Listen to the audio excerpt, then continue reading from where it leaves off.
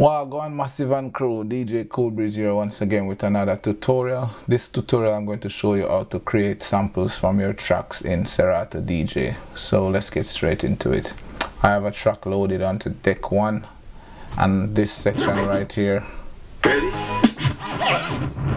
that section that says ready, I want to create a sample with that sound. So what I'm going to do is make a loop of that section, and since my beat grid are already set perfectly, I can always just cut it with a one beat right there. So have that one beat right there selected. So what I'm gonna do now is go to loops and actually save this loop right there as loop 1. So I'm gonna put a lock on it so I don't change it in future.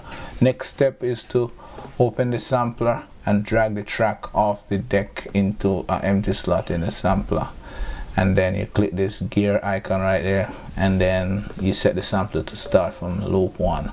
So if I go ahead and I click the sampler, you should hear it sound like this.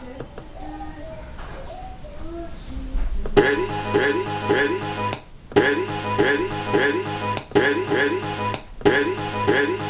And then you can actually create more, like up to 8 samples from each track. So here's the next portion I want to actually make an example from. So I'm gonna disable this loop right there. Then I'll go ahead and this section that says, it's pretty much like this.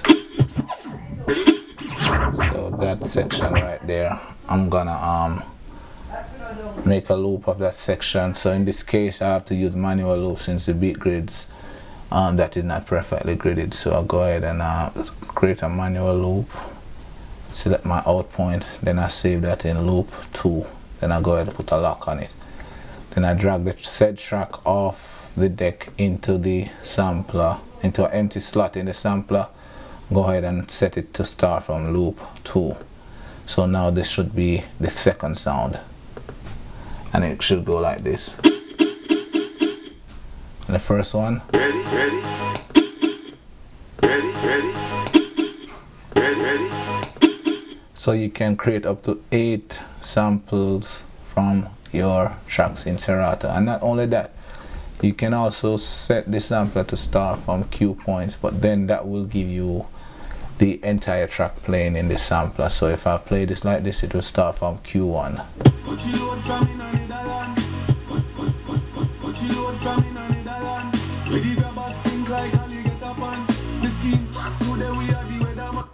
So that way we'll just have the entire song playing out. So the best way is to create a loop so you have a start point and an end point. So if you like this video, give it a thumbs up, subscribe to the channel, and tune in for more tips and tutorial. DJ KoolBreeze out.